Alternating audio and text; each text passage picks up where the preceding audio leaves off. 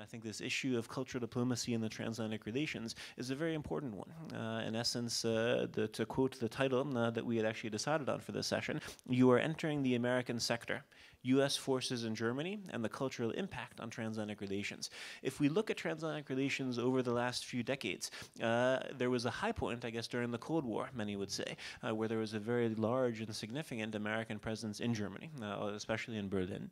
Also, culturally speaking, at that time, for the United States, cultural diplomacy was very important. They had actually an institution called the America House all over Germany, and it was a separate building basically dedicated to cultural diplomacy. Let's represent American culture, civil society through a separate institution. So in many ways, many look at that time period as a high point, really where there was a big priority for the USA to have Germany there, to have a strong cultural relationship. So I wanted to just talk to you maybe about what you think changed as we look, let's say, historically at this very high point, let's say during the Cold War, where really Germany was priority one, cultural diplomacy was priority one.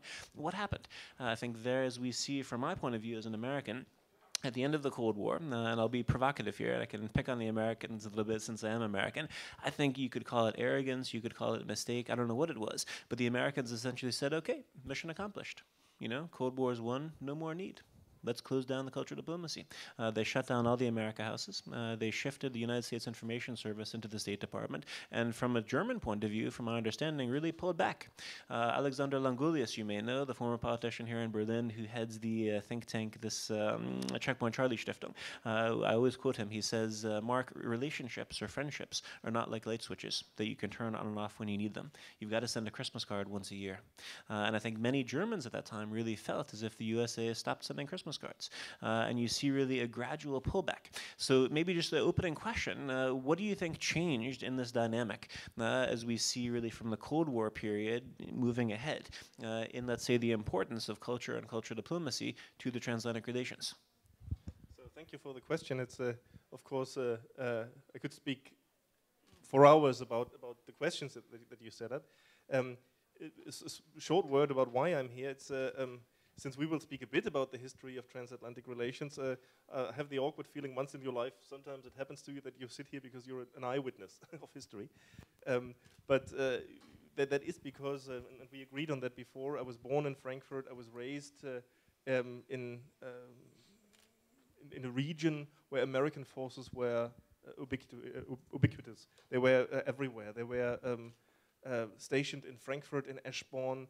There were my co-students in school, the kids of the soldiers or the civilian personnel. So they were all around, and so we started this whole topic from my thinking about how important that experience of having American neighbors and friends were in my life and for my personal cultural formation.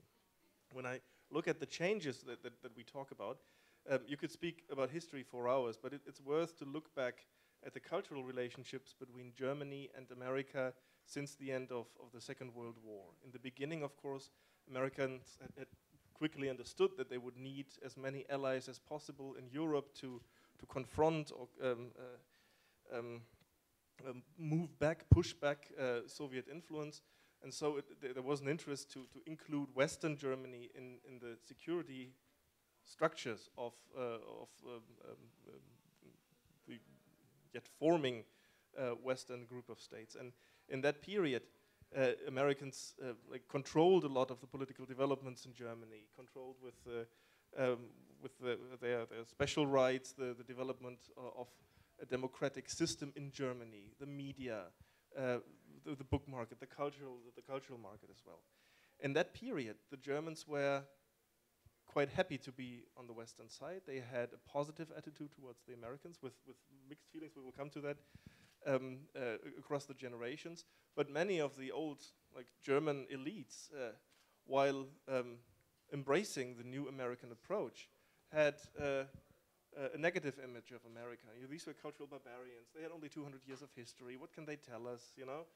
And so there was this mixed feeling of openness politically, and deep-rooted prejudices about what America really is. And so this kind of anti-Americanism or ambivalent anti-Americanism in this phase changed later on when it was becoming more normal to be allied and befriended to Americans. But then it would be more possible to criticize the Americans of what they were doing abroad. So when you look at the high point of transatlantic relations, these were when tens of thousands of students walked the streets here in Berlin and protested against Vietnam, against imperialism, against American military dominance elsewhere. And that was during the Cold War, when we were relying heavily on an American nuclear umbrella. So the peace movement in Germany, the skepticism towards the military was strong, and since America was associated with military dominance, with military strategies, with an asymmetric dependence of the Germans on military protection, it was easy to criticize the Americans for that. In the same time, those who protested wore blue jeans, were listening to Janis Joplin, and so on. So it was a close connection to the American side of the rebellion as well. And this is, I think, an important point. We will come to how important rock and roll was for transatlantic relations. But it's also a generational conflict that is the same on both sides. So it's creating this kind of solidarity of the younger people in the 50s and 60s across the pond. Now, when we move back in another quick jump to today, what has changed after the end of the Cold War? Mission accomplished is one thing. It could also be that the Americans said, look, we have the Germans in our fold, it's fine. The relationship is good, the friendship is there. The Germans, the West Germans, and also many of the Easterns are very happy that the United States of America were most helpful in the process of unification. And in 1989, George Bush the elder had offered a role of partners in leadership to West Germany, and that was unthinkable at that time. But that was a real offer, and so they cut back that side of foreign policy, the cultural side, because it was no longer needed to win over the Germans culturally. And we can speak about Americanization of the German culture and the impact and influences that American culture and the commercialized American culture had on us. But I think that was an important move. And when I look at, I had plenty of talks with people who did the cultural diplomacy or that sort of foreign policy with Iraq, with countries in the Islamic world, and all I could tell them, look, do you have something like AFN? And I said, no, we plan campaigns and we build libraries, and so it was more. My feeling is that cultural diplomacy in the US is more planned, more controlled, and is not so much a side product, a very effective side product of American presence. I have a question related to rock and roll. Actually, I want to talk to you about post-Cold War, but you inspired me with your point there. Let's stay in the Cold War for a second. I think there you just made the point, in many ways for the Americans, culture diplomacy is more planned. To a certain degree, yes. We discussed earlier this week the famous example of the jazz ambassadors, where the State Department would actually pay to send jazz ambassadors around the world to represent different aspects of American culture than just American policy. However, you raised a very good important point regarding rock and roll. I think rock and roll is maybe an example where it wasn't so planned. Where really there you had this freedom of expression in the field of music with rock and roll that was really very, very successful. I quoted the other day one of our advisory board members, Ambassador András Simeoni. He's the former Hungarian ambassador to the USA. He's now at the Johns Hopkins University in charge of their Center for Transatlantic Relations. And he said very eloquently a few times how, as a child growing up in Hungary under communism, rock and roll had more of an impact on him than politics. As a musician, that was his language. That was how he communicated. That was how he also received ideas. So I just wanted to ask you about that. How important was rock and roll in the sense, was this just hard power, as Joseph and I would say, or smart power? Or what impact do you think rock and roll played in actually the end of the Cold War, or the closing of the Cold War? Hard rock would be hard power, or... That's a debate. I think rock and roll was attractive because it was a symbol of rebellion in the US and in Germany as well. But a little later maybe, but with the same sort of mechanisms. A sort of sexual emancipation, a sort of like interracial, interethnic play with music. And so the reactions to rock and roll in Germany in the 1950s were like similar, racist, again, like writing against female reactions to Elvis Presley. It was an old generation trying to cope with that kind of phenomenon. and everybody was sure it would be over quickly. And I think when I remember, and why when we speak about planned and not so planned cultural diplomacy, when I remember how that felt in Frankfurt, I've never been to a concert of a jazz ambassador or a rock and roll player ambassador or something like this. But when you listen to AFN, when you the American Forces Network radio, that was the cool station actually. It played much better music and more reliably interesting music than the German stations, and that was. They were aware of that, but they were doing the music for the American forces, and you had to go through the kind of boring, like editorial parts for the American soldiers to come to the music again. But you would do that. You would listen to AFN, and I think that and the fact that rock and roll is English is a very important element. You could understand what they were singing. You could train your English with that. I mean, there's some like more embarrassing rock and roll albums that I know by heart that I can sing under the shower if I want because I learned English with them, you know, and I cannot impress anyone with that knowledge today, and it blocks my mind. But whatever, it's there. So you would use that kind of music to like build your own identity on it and your own abilities in English. And when we come back to Frankfurt. When there was a concert, for instance, by ZZ Top or like big American bands in Frankfurt, I think the Soviets could have taken the city quickly because every American soldier was around, and that was what I mean. The American soldiers were there. You weren't really close to them in many ways. So I don't remember like having like direct friendships with American soldiers, but there were many connections between them and the German society. You would simply go to the same bars. In Frankfurt, there's an entertainment quarter in the south of the River Main. It's called Sachsenhausen, and there are many bars, and there have been many more bars and music bars when the American soldiers were there. We had 150,000 American soldiers in Germany, many of them in Frankfurt and around, and so like every bar had a house band playing Southern rock or rock music or something like this, and this was everywhere. And so the blues scene in Frankfurt, blues and rhythm and blues, was very vivid, and still is. Other than in Berlin, for instance, we had soldiers here, but not that many, and there were like other forces deployed, the French, and the Brits. But in Frankfurt, that was everywhere. It was a very musical city, and so when you ask me how important was rock and roll, it's difficult to say. I mean, how important is the air you breathe? Well, it has been around, and I think when I speak of planned and versus byproduct of cultural diplomacy, I think to have American forces there, to hear to see their cars in the streets, actually, you know, in the 1970s, an American car was about as like double the size of a German car. And I remember my mom was 8 or something, and I said something enthusiastic about an American car, and I was totally crazy about big Cadillacs and Pontiacs and all that, and she was putting me down. She's nearly slapping my head. Can you shut up? Look at a German car over here. Why you speak about American cars so much? So, but that was the way we understood that America was present, and we understood that America was bigger and more interesting, freer maybe.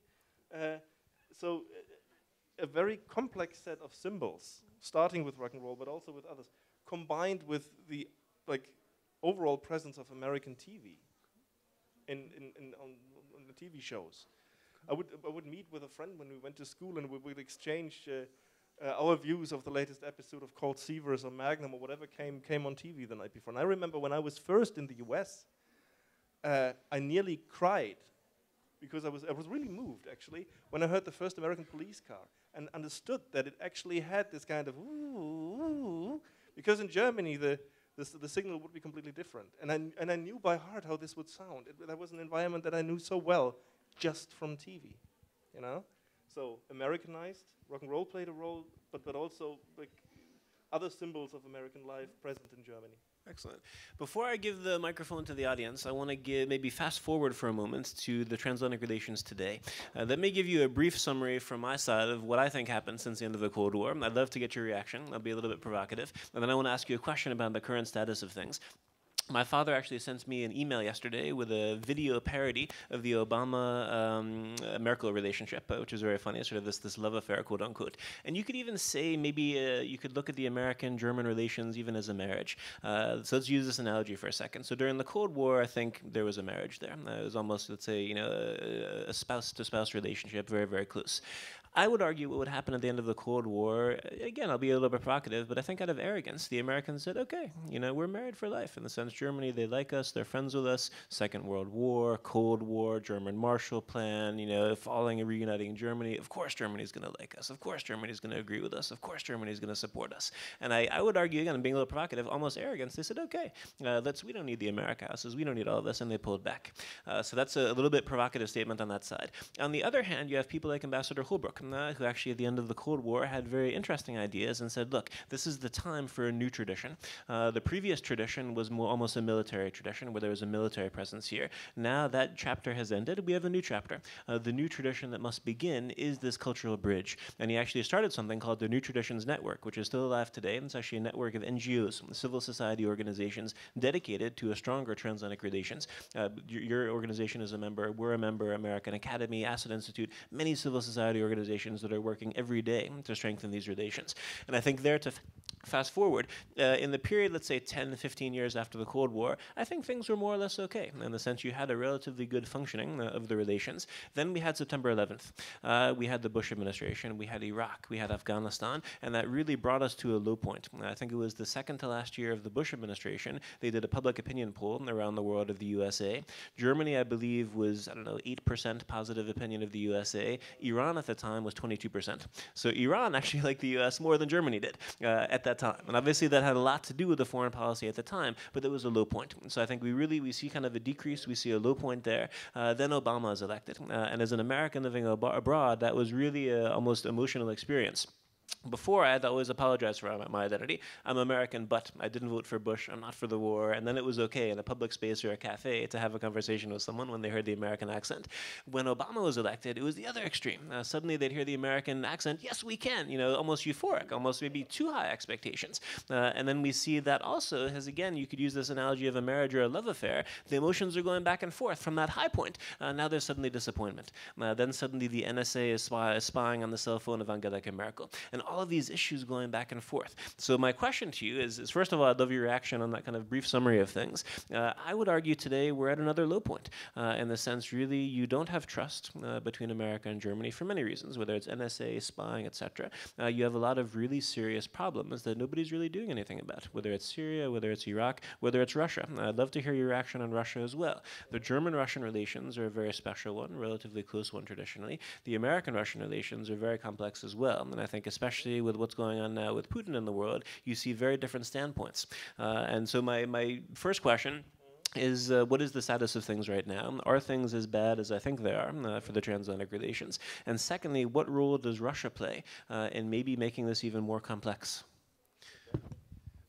So when you start talking about the marriage analogy in German-US relations, I can help to develop that image that it might have been a 1960s marriage with a wife nearly not really allowed to do anything in public they left life her at home in the beginning, and then suddenly she starts earning money, and the husband gets puzzled that she's now more independent, and suddenly she's developed her own cultural ideas and does things elsewhere, and demands that kind of emancipation, and in the end the husband comes close to getting kicked out, and then he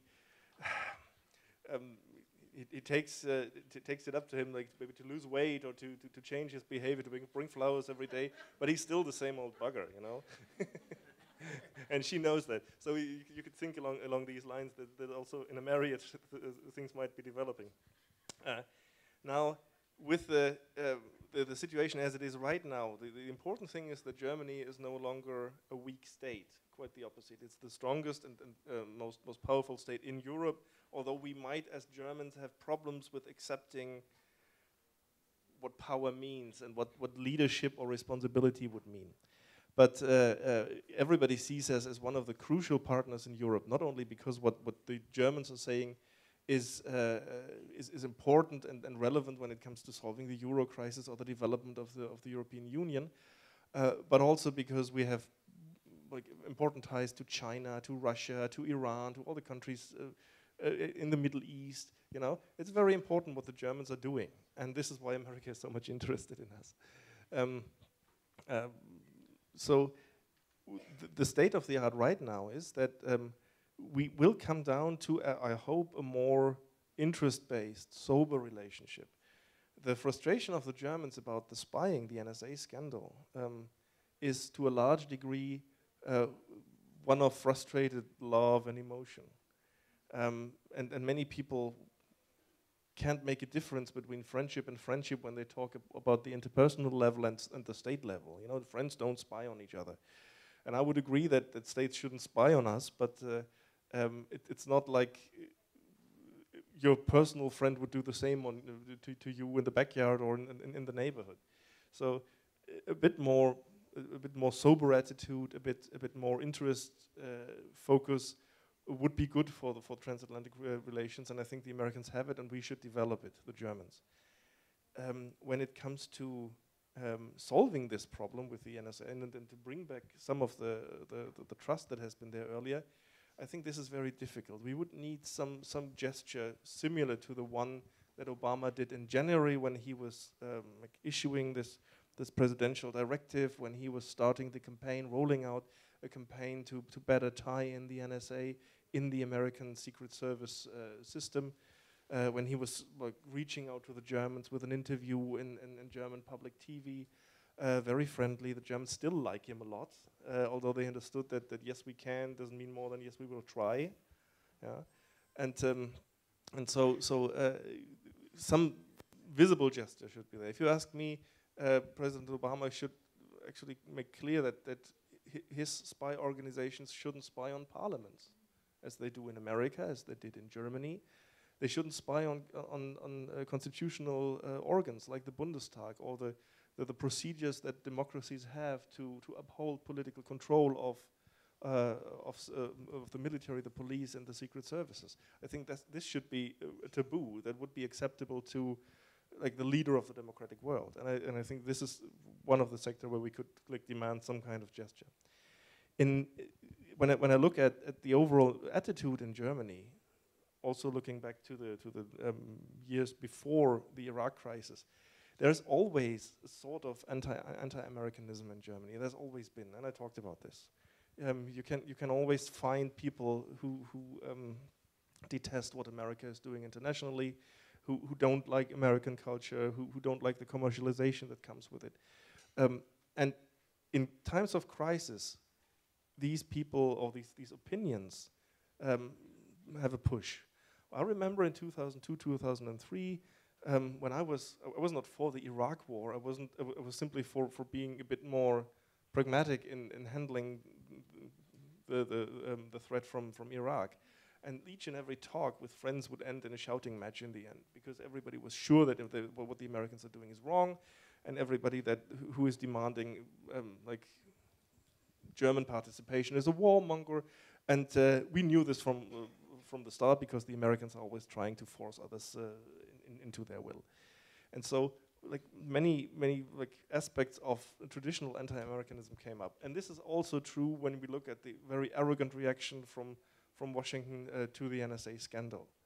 You will find a lot of anti-Americanism here, and as always, currently, you can make points with anti-American arguments. You can make points by headlines that stand up against the Americans, simply because the frustration is so high. And this is a very bad precondition, that you can actually win politically by like supporting this mistrust. This is very bad for projects that we need to do. For instance, the Transatlantic Trade and Investment Partnership, or a joint handling of the Ukraine-Russia crisis, or joint approaches to the Middle East. So when it becomes, when it's no longer beneficial, or when it becomes disadvantageous to cooperate with Americans in these fields politically at home, these projects are in danger. And when you look at TTIP, for instance, many of you will know a bit about this, the attitude in Germany is very critical, although such a project will bring many, many economic benefits for Germany, and it needs to be negotiated first before you can criticize how bad it is. But nobody understands that this is a process. Nobody understands that we can negotiate from a very strong position and uphold our standards. And when you look at like some comments on TTIP, you have an impression that Darth Vader is negotiating with Sauron on free trade. Actually, when you all these dark clouds and the dangers looming, you know, it's very ridiculous. But this is because you can kick the Americans and people will find it okay.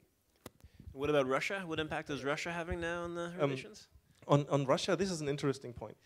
I think the Germans have a very close connection to Russia, and they're throughout the board, across the party lines, there will always be many who say we cannot have European security with Russia unhappy with it. So we need to tie in Russia. We must have ways to cooperate with Russia. And for many, economic interdependence and close cooperation is a very helpful strategy to avoid war. And I still think this is true, because Russia has not invaded Germany. Russia is not like looking for a new Cold War. What it's doing is regional policy. But the trust or the benefit of doubt that many Germans have given Russia is gone, because Putin has lied. Putin has a very offensive, aggressive foreign policy in the Russian neighborhood. And I think this has been very frustrating for many of the pro-Russians in Germany. And here come the Americans. US has always tried to like pull out Germany from the close like ties with Russia. Always demanded more independence of the Germans, for instance, in energy from the Russians. And simply because they understood that this is, in terms of an overall confrontation with Russia that might come, it's a problem that Germany is so close to the Russians. And many of the conflicts that we see now follow these lines. But what America is doing with Russia is not starting a new Cold War, really. I mean, the Americans are trying to impose tougher sanctions. They try to do whatever possible to stand up as a leader of a democratic world. They send 150 soldiers to the Baltic states, to the Poland each, but they don't really like try to tie in Ukraine into NATO as a member. They don't like go to the front and fight. So what America is doing is still moderate, and so the area of compromise between Germany and America isn't small. So whatever we hear about conflicts and that the Europeans are slow with sanctions, now finally we have them. It took time because the Europeans are those who pay for them. I mean, for America, it's not as expensive actually to exert sanctions to Russia. For Europe, it is. And now we have come to that point, and I think this also this is a positive sign, if you ask me, for transatlantic ability to cooperate. Excellent. Thank you so much. I want to now give you a chance to ask questions and comments. I'd also say those in the back who are standing, please come to the front. We have some seats here, just also in preparation for our next speech, State Secretary Silberhorn. As always, if you could raise your hand, and then when posing the question, if you could stand and then briefly introduce yourself, would be excellent. I see the first hand is here. Do we have another microphone in the audience? Yes, coming. And everyone, feel free. You can come all the way to the front, and then go over in the corner. Should be plenty of seats. Okay, here too. Okay, so we'll start in the audience, and then I'll come to you, Betsy. But I think the microphone is there. Okay, please. Hi, my name is Juliane. I was born actually in the Russian sector, to stay with the headline. And obviously, I haven't seen American soldiers in my neighborhood during my childhood. Neither have I seen Russians. But just to explain probably the background of my question, during your discussion, you were referring on some point that there might be a distinction between both governments and the public. and I would like you to explore probably a bit further of it, because like if you talk about the perception of the US or the or Germany in both directions, it's probably very different on the political level than to the people per se, because like what you said about all the values like freedom and like openness and open-mindedness of the US, and what we see today, like what they actually live out these days is quite the opposite, like seeing the NSA spying and so on. I think this is what people actually reject as well, that they don't live up to their own standards anymore, and that freedom or the sales of peace is actually not what they're doing. I would like to make the distinction on the political and like people's level, and how you see that. Thank you. Do you want to take a few of them? Yeah, we can. Okay, let's take a few. So maybe Betsy next. If you could somebody could help with the microphone, maybe. Okay, it's on its way. Okay. Could you come to the front of the microphone? Just Betsy had a question. So. Okay. And that will take maybe one or two more as well. Okay. Hi, I'm Betsy. I'm a master's student here at the ICD. Regarding anti-Americanism, I read a book recently about the student movements during Vietnam, and I know there was a lot of cooperation between the student movements in the United States and in Germany. And actually, the student movement in Germany was really inspired by what the student movement in the States was doing. And then going all the way back to World War II, I mean, I think there was a general hope when the war was ending that the Americans would be the ones, you know, to enter the towns, from what I've read, in comparison to the Russians. And so I feel like at first there was more of an anger at American policy, and then in later years it kind of became more of a prejudice towards Americans themselves and what they represented. Do you think that there was a point where that was the case, where it kind of turned more from prejudice against American policy towards prejudice against Americans for being Americans? Is there maybe a third question for the first round or a comment? Okay, please. Betsy, if you could just hand the microphone. Okay. You have to turn it on, actually. Somebody could help.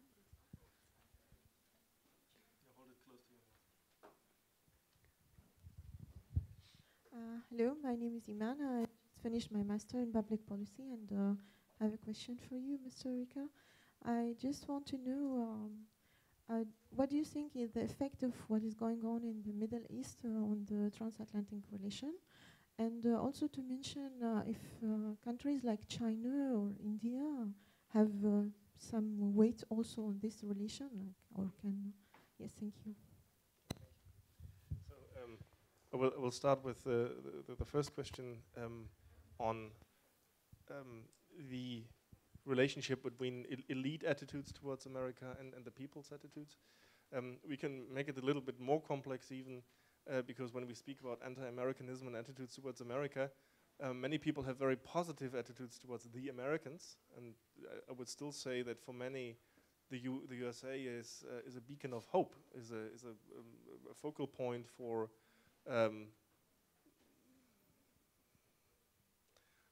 personal development, for freedoms, for ways to live. I think that this attitude that was big, of course, during the Cold War, has ceded away a little bit. But many have problems with American policies and the government policies. We haven't seen a period where transatlantic relations were free of conflict, even in the Cold War when it was asymmetrical.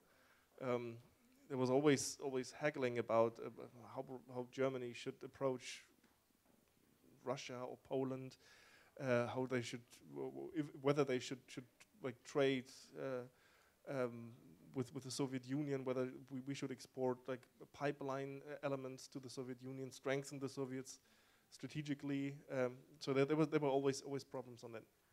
But it was, I think, on the level of the political elites, it has always been a clear priority that the relationship to America in a multilateral setting of NATO is at least as important as the friendship to France in the multilateral setting of the European Union. And when you look at the problems that you have, everybody would repeat to the point of being boring how important it is to do things together, and that you can't solve problems alone, that you need to do this together with the Americans. So I think we have a rather strong consensus throughout the parties that America is important on the elite level. And I think you will find more like critical notes. Why are we doing this? Do we really have to dance when the Americans are piping? Do we really have to be to sit in America's laptop, to be America's lapdog? Do we really have to allow American companies, for instance, to make life difficult here in Europe with their standards and their demands on investor protection? So you will find a lot of frustration, as in every asymmetrical relation, on the level of the normal people. But it's always ambiguous. I mean, we're in an Americanized culture, with like many Germans traveling to the US, many students still traveling to the US and studying there. Of course, the direct contact of American forces here and the culture they bring with them is gone, or not so prevalent anymore throughout Germany. But I think there is still an overall positive attitude. But with this experience that America stands for, drone wars, for military hybrids, that you can solve conflicts by invading countries, for Guantanamo. I mean, these are symbols that there is another America that not everybody likes, or most people don't like. And so this complex relationship has become a bit more difficult, actually, and a bit more difficult to build upon. I don't know whether this answers your question, but my understanding is that the political level is anxious to keep the ties close, and the lack of reaction from Merkel, for instance, to the early stages of the NSA scandal, where she was sitting on her hands and people were like mocking her, actually, is for me a sign they understood that Americans wouldn't move anyway. You wouldn't get this gesture that you could sell as a political win in this conflict. They didn't really know at that point how close the German secret services were entangled in this kind of metadata collection. They didn't really know what the Americans had done all in all in Germany, and they knew that they wouldn't know, and they couldn't present that. So very difficult to make political points then. Only when Merkel's handy was cell phone was in the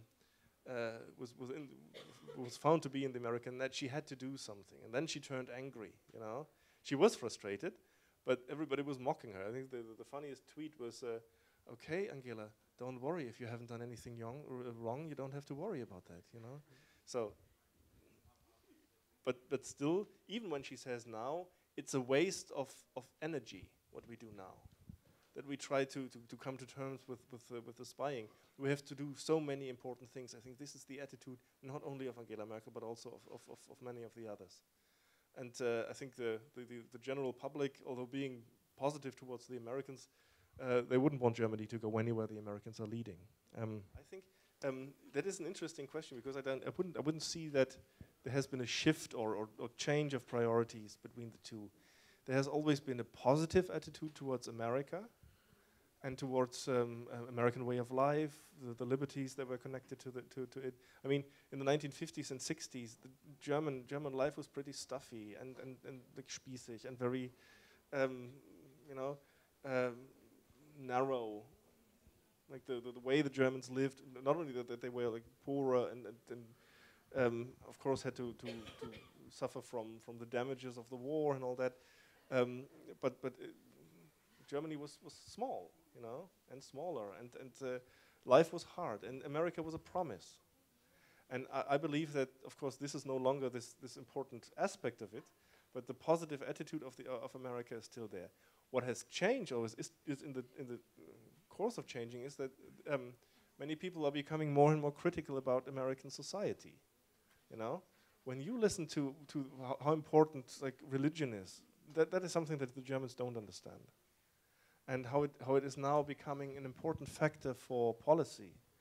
That you that you must cope with, like strangely right-wing, religiously based extremist views, radical views, in everyday politics in the US is very difficult for the Germans to swallow, and to understand. Or it's very, very difficult to like a society that is so polarized. That makes it so difficult to make political decisions. You know, people understand that it's the polarization in Washington that makes it difficult for Obama to carry out any of his promises. But it's also the society that is leading to that kind of attitude. And I mean, what is a country that doesn't want Medicare? You know, it's something that the Germans are enjoying very, very much. So we live well with that. Why don't the Americans like it? It's kind of strange, you know. I don't know whether you could speak generally about that, but I think many of these aspects of American society, also after 9/11, the willingness to protect themselves, it's for a normal German who is not traveling to the US frequently, it's hard to understand that. What a trauma that was. And why are they now suddenly like building up a police state when they were like designed as a liberal country? On the Middle East and China, America, Europe, and the Middle East have always been. That's been a very difficult relationship. I think the Europeans, although this is more our neighborhood, and we have historical ties to the countries of the Middle East. America, as the superpower, has always been in charge in solving problems diplomatically. And the frustrated efforts of Kerry now, or the Americans in general, to bring Israel in line, or to like, win over anyone for a negotiated solution is also very frustrating for the Europeans and the Germans. But they also they don't really see themselves in a position to step in and to do what the Americans can't accomplish. I think Germany has very good relations to many of the Arab states. It is accepted that Germany has the very special relation to Israel, with the security of Israel being part of our like state rationale in foreign policy, whatever that means in the end. But that it's very difficult in Germany to openly criticize Israel for what it's doing. But the Arabs accept that when it comes to accepting Germany as a broker. So I think there have been some like diplomatic efforts where Germany could play a role. But I think the Europeans are shying away. Also because the Europeans themselves are not united in what to do with the Middle East. On China and other countries, you will find patterns when it comes to tying in and containing China militarily. The Europeans don't want to play a role. They want to do business, and they want to have a stable regional order, but they're not crazy about like assisting America to build up a Western presence in the Asia Pacific or so. But because Germany has so good relations with China, and because China is interested also to win over Germany, partly to split the European front, if there is one, or partly to split Western unity, it's also very interesting for the Americans to understand what Beijing and Berlin do, what they talk about, what they have in common. Let's take maybe one more final question, and then I'm just going to run down and greet our next speaker in the meantime. Is there one more final question or comments? Let's maybe go to the participants first, maybe two in the front for the participants, and then we do have to conclude because the speaker's here. If someone could help with the microphone. Talking too long, sorry. And we'll take these two questions and then the response. Hello, sir. Thank you very much for this debate, which is quite interesting. Of course, obviously very rich, that I cannot tackle all the points, but I would like to focus on a point you actually mentioned concerning building allies with Europe. And obviously, Germany is one of the strategic allies of the United States, either politically or economically, as far as like decision-making is concerned in the UN. My question is, I'm going to use a little symbolism here. I've always looked, and this is my personal point of view, I have always looked at the, let's say, the world affairs as a car. I looked at the economy as the engine, politics as oiling of the engine, and culture as the design. It's the outside. It's what people appreciate. It's the painting. It's the colors and everything. But what really matters is the economy. So I think what makes Germany one of the strategic allies with the United States is the economy. A lot of politics involved, which is the oiling, is happening behind doors. And that's what most of people, let's say the majority of people, don't see. And that's why sometimes certain things happen and it's very difficult to understand. Like, why would the United States spy on Germany? We would understand spying on other countries for security reasons, but I don't really think that Germany stands as a threat to the United States. So my question is, I would like to focus on cultural diplomacy. I think United States is close somehow and near to Germany because of culture, because I think there is a small distance as far as culture, traditions, and customs are concerned. And I think there is a big distance between United States and Middle East. So my question specifically is it because of culture, the distance, the cultural distance between the United States and parts of the world that, let's say, defines the allies, or is it other reasons that we are not aware of? Thank you.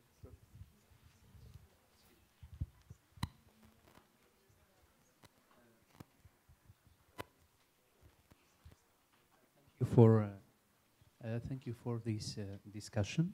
Please, when it comes to the spying crisis, it is really a crisis. And I am really flabbergasted with the way you are degrading it into a problem, because it's not a personal problem between Obama and Merkel. It's a real crisis in the international relations, especially the German and the United States relations. Why it is a crisis? Because it will always remain.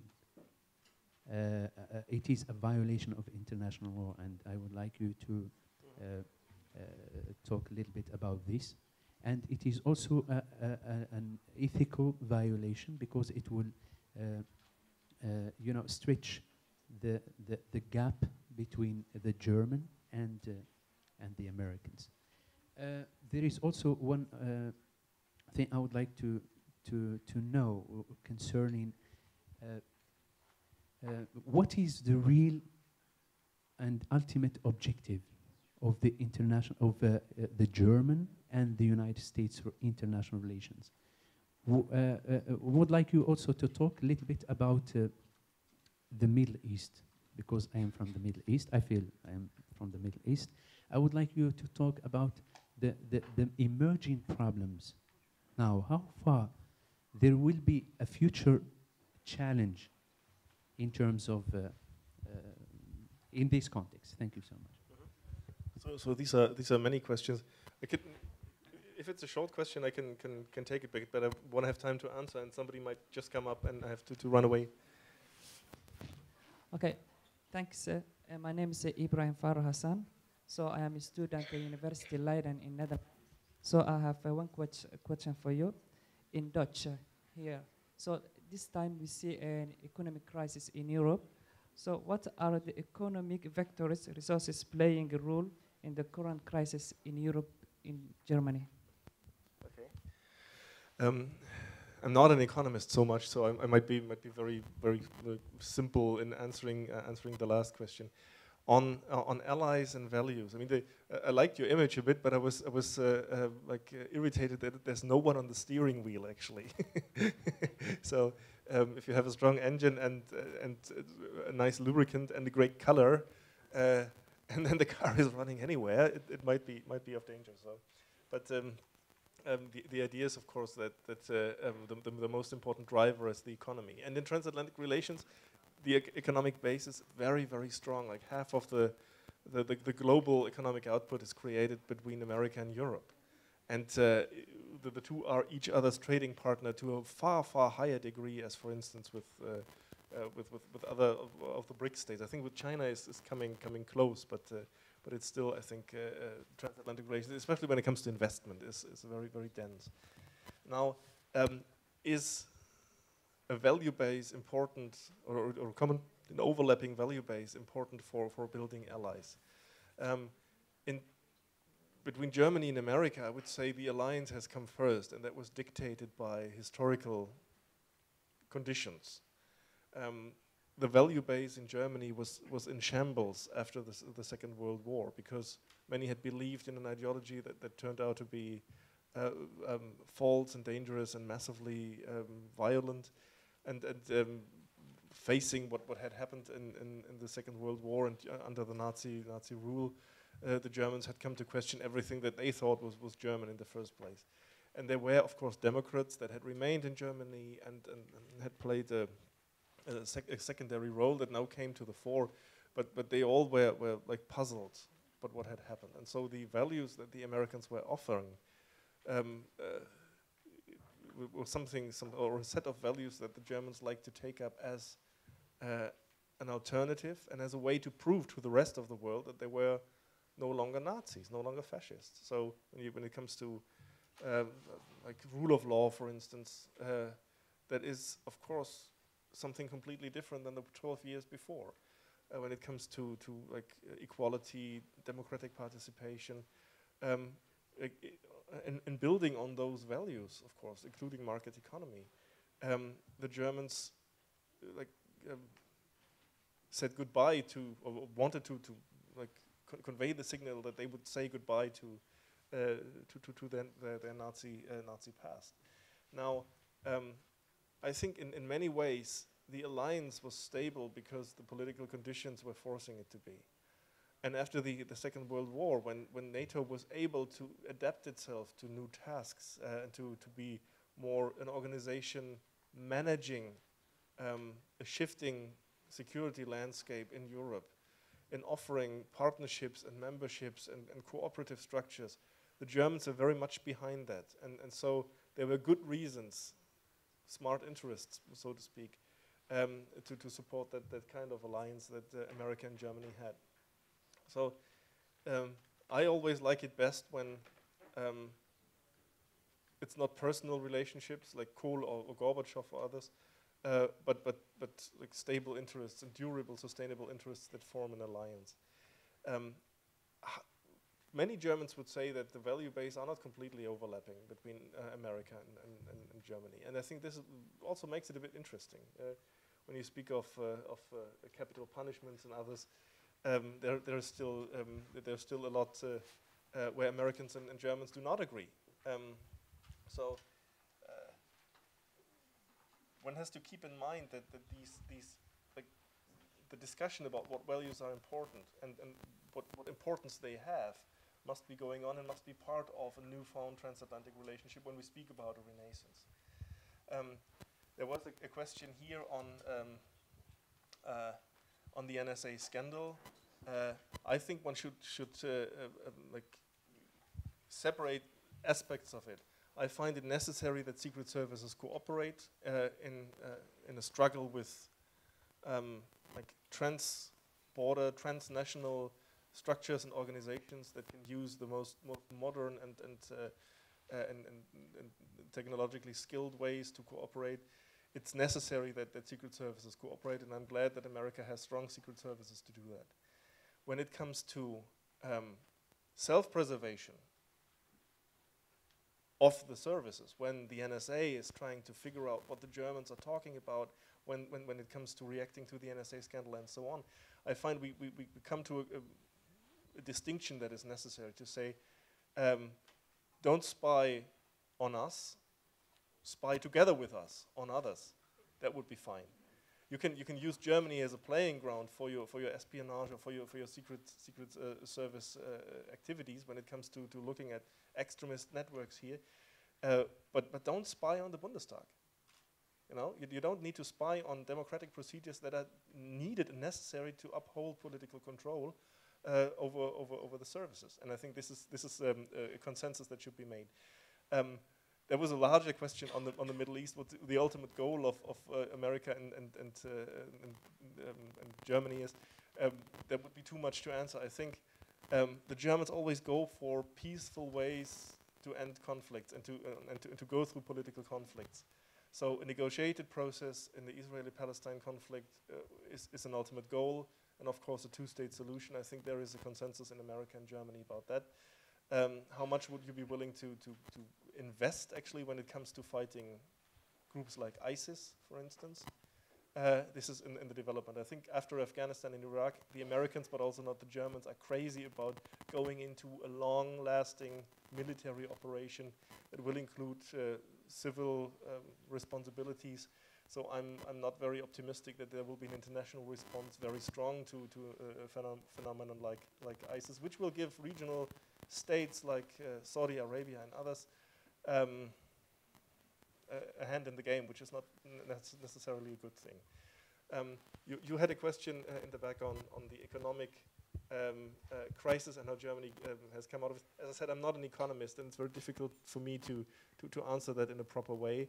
And since we have another guest already here, I don't want to take too much of the time. I think it's a good thing that Germany has come out of the crisis in a very strong way, and I would support the German attitude in demanding new structures, stronger controls of the budgetary policies of the EU members before handing out too much money. And I think this is always showing signs of success here. Thank you.